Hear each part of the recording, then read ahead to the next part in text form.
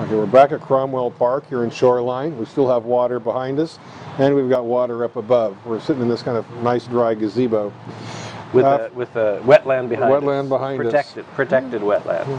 We're going to look at a nested conditional proof this time, where you might make more than one assumption. Yeah. And that can be, it'll be needed for some proofs, and then sometimes it just makes the proof easier. It may not be needed, but it's the easiest way to do it. So we want to see how it can work. Now some teachers don't cover nested proofs, and some do. So a nested conditional proof is a conditional proof that has within it an indented proof. So it's an indented proof within an indented proof. Some teachers don't go that far, some do. What makes you think this, when you look at this conclusion, Mark, what makes you think it's going to require a nested proof? Well, this is what I would be thinking. I don't know what to do with the premise, so I'd be looking at the conclusion first. I see that this is the main operator, the main connective, so we've got a conditional, which is making me think use conditional proof. Because if my goal is conditional, I like using conditional proof. Yeah. What I would assume would be F, the antecedent. Then I'd be looking for the consequent. That's the way conditional proof works. But now that I look at this point, that would be my goal, G horseshoe H. That too is a conditional. So I'm thinking, maybe I'll make a second assumption, assume the antecedent of my present goal, and then try to find H. And as I see that, so I'd end up assuming F and assume G. I can see right here I've got some really easy things to do right afterwards. Yeah. So this problem's super easy if I'm bold enough to make some assumptions.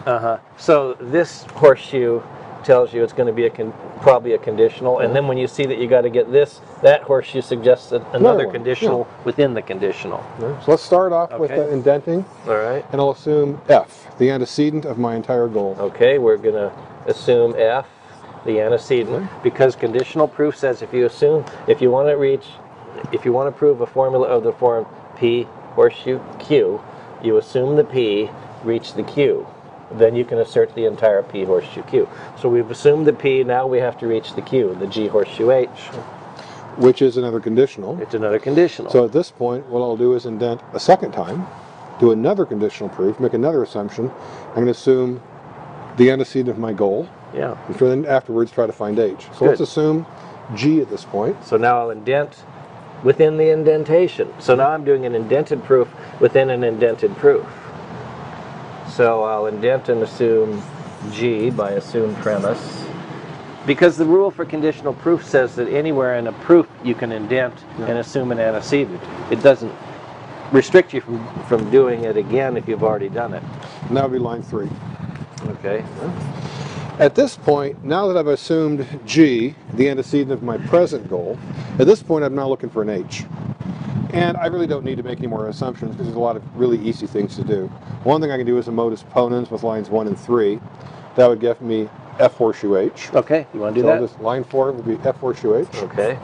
So P horseshoe Q, Mark's bringing down the Q. And I'm still in this sequence at this point. And he's still in this indentation. That was modus ponens. 1 and 3. 1 and 3. Okay. I'll make it like a fraction. Is that all right? Okay.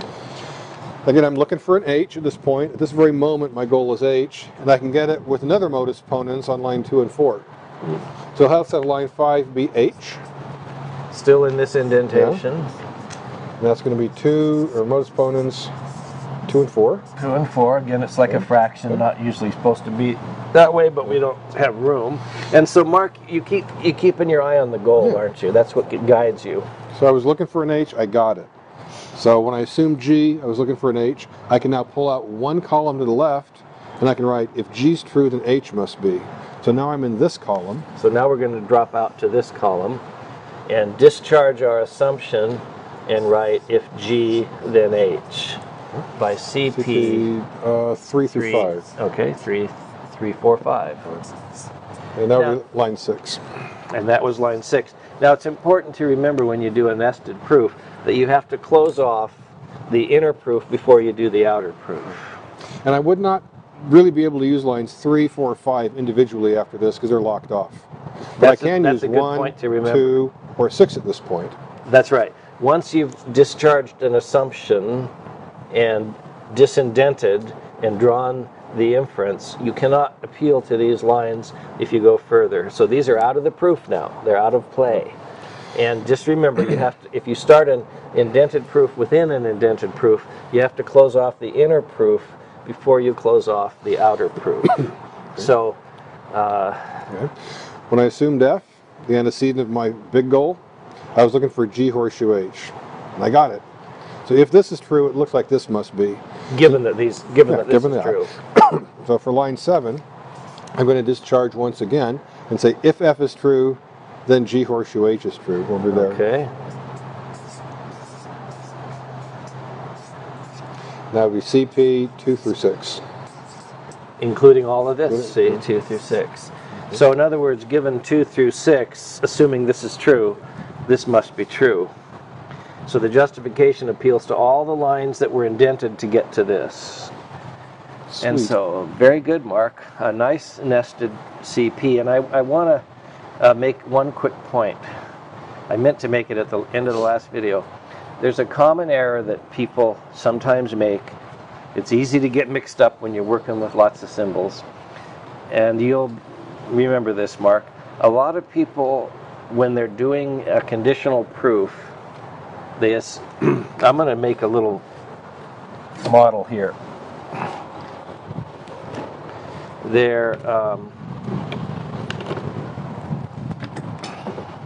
Thank you. They're doing a conditional proof, blah, blah, blah. They've got to get, A horseshoe B. And so they assume A is their assumed premise, and they're trying to reach what? B. Trying to reach B. And they get going, and then they get mixed up and they forget, and they try to derive A horseshoe B down here at the bottom of their indentation instead of just B. And that's a mistake. What's the mistake? Well, what they're looking for, what their goal is actually B. If they ended up getting A horseshoe B, they don't know A horseshoe B is true. Right. It's all based on this assumption. Right. What they need to do is get the B so they can use CP to pull back out and with confidence say A horseshoe B. Right. So when you're doing a conditional proof for P horseshoe Q and you reach, your goal at the bottom of the indentation is not to reach the conditional. It's only to reach the consequent of the conditional, the B alone. I tell my students kind of chant like a mantra. Go home, do some yoga, assume the antecedent, try to find the consequent. Assume the antecedent, try to find the consequent. And then assert the conditional. Yeah, you're trying to assume the antecedent and trying to find the consequent, and then you'll get the conditional after that. So the chant could be assume the antecedent, try to get the consequent, assert the conditional if you do. Would that be a good chant? That could work. It's almost a ditty at that point. Well, they could chant a ditty. You could make it like a sea chanty. We could do that. But in the Middle Ages, the monks... A CP chanty.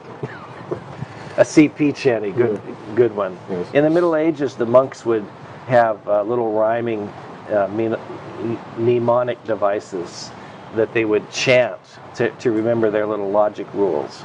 So there'd be a rule put into a chant, and then they'd chant it. Early rap. Maybe. Very good. Monk rap. Monk rap. Like an early form of rap. Yeah. Medieval monk rap. Mm-hmm. So just remember that when you're trying to reach B, when you assume A and trying to reach B, only reach B. Don't try to get the whole conditional at the bottom. So that's the lesson. We hope this is helpful. We do.